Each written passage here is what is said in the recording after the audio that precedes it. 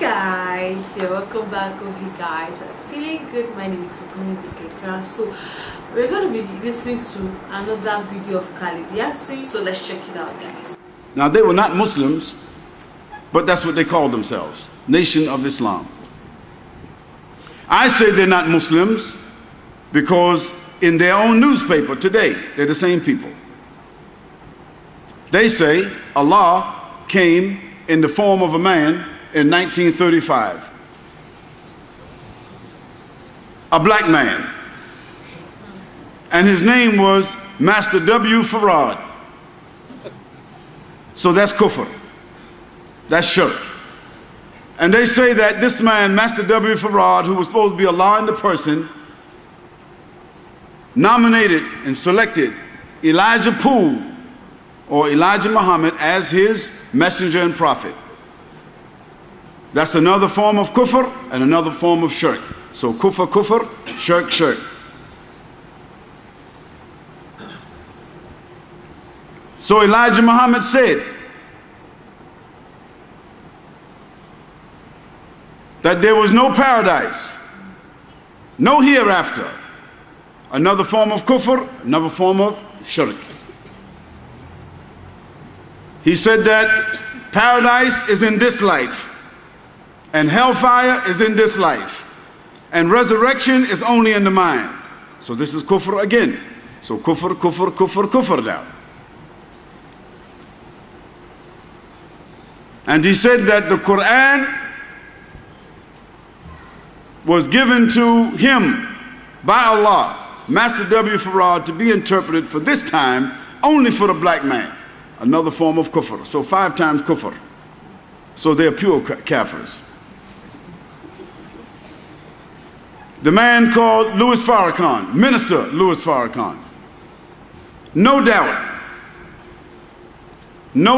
he is the student and the follower of Elijah Muhammad, and he has built a platform upon that same platform. And we have to give credit where credit is due. They are kafirs, pure kafirs, because they are still saying today exactly what Elijah Muhammad said in 1945. They are still saying today in their newspaper, anyone can go to www. Nation of Islam or www.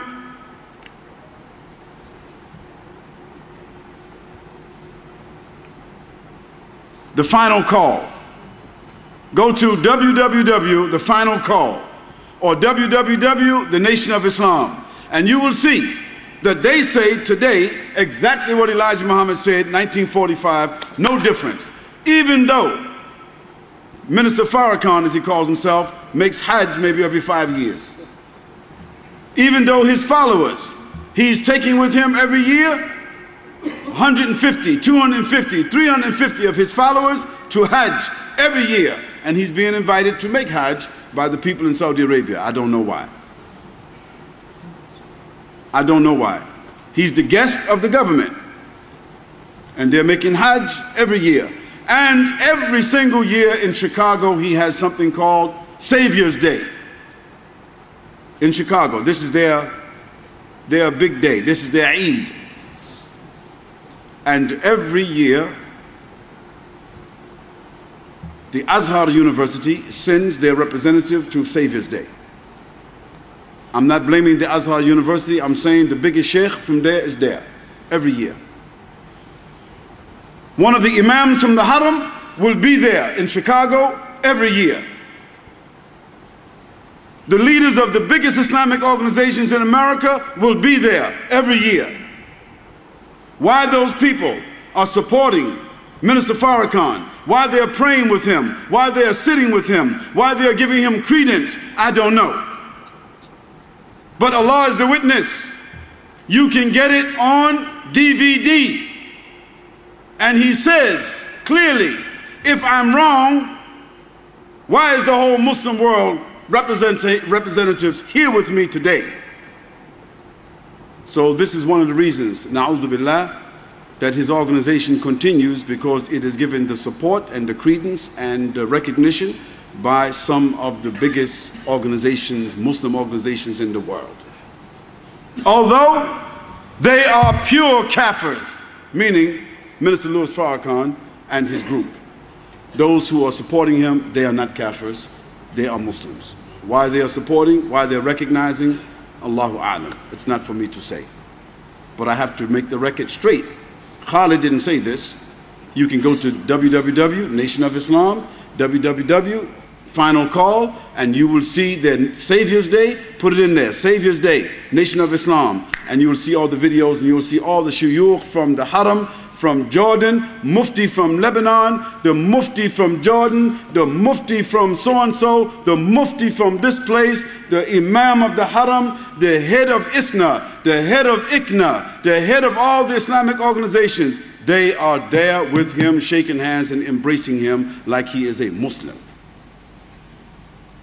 Walau.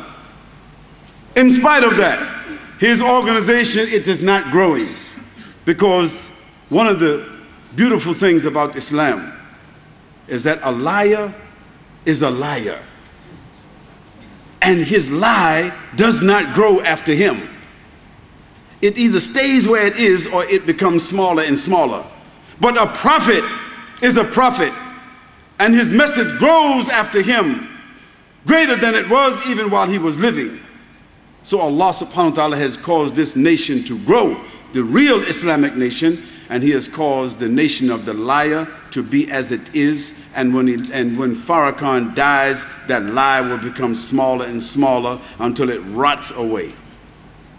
And we ask Allah that those people who are following him with sincerity, that they will become Muslims, inshallah. We have to give credit, however, that Elijah Muhammad, although he was a liar, although he was not a prophet, although he said lies about Allah subhanahu wa ta'ala, he was a social reformer. What is a social reformer?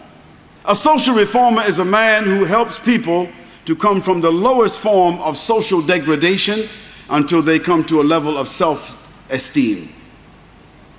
Elijah Muhammad was successful in causing men and women who were drunkards, drug addicts, prostitutes, pimps, criminals. He was able to reform them and clean them up and make them into productive people, fathers, mothers, businessmen, and distinguished people and respectful people. Men like Malcolm. Because Malcolm was not the only one like himself. This is what you need to know. There were thousands of people that was like Malcolm X, but they did not have his voice. Allah didn't give them the same gift. But their conviction, their sincerity, their social reform was just like Malcolm. Because they said Islam, because they said Quran, because they stopped drinking, because they stopped drugging. You see, when a person stops drinking and drugging and fornicating and stealing and lying and all these kinds of things, they become clear-headed, clear-hearted. But Allah subhanahu wa ta'ala, because they were making shirk, He never gave them the huda. He never gave them the huda. And there are many people. Jehovah's Witness, they are clean people. Jehovah's Witness, clean people, but they are mushrikeen. The Mormons, clean people, mushrikeen. Seventh-day Adventists, clean people, mushrikeen. So many of the people, they are clean, their morals, they don't steal, they don't lie, they love God, they do this. But Allah subhanahu wa ta'ala says, إِنَّ الَّذِينَ كَفَرُوا مِنْ أَهْلِ الْكِتَابِ وَالْمُشْرِكِينَ فِي نَارِ جَهَنَّمَ خَالِدِينَ فِيهَا أُولَٰئِكَ هُمْ شَرُّ الْبَرِيَّةِ إِنَّ الَّذِينَ آمَنُوا وَعَمِلُوا الصَّالِحَاتِ أُولَٰئِكَ هُمْ خَيْرُ الْبَرِيَّةِ. They are sharrul bariyah because they are making shirk against Allah subhanahu wa ta'ala, and they are lying against Allah subhanahu wa ta'ala, and they're lying about the deen of Allah subhanahu wa ta'ala, and they have polluted the deen of Allah subhanahu wa ta'ala. So Allah has polluted their lives, and He has prepared for them Jahannam, even though we might think they are pious. So you're just trying to, address some misconception about Islam, what the Nation of Islam had to say about Islam, talking about, you know, Prophet being a black and saying a lot of details that is not really correct. So he's just trying to, you know, address the issue that this is what Islam actually entails, this is what Islam believe in. So like he said, people should Google the site. I don't know if the Nation of Islam is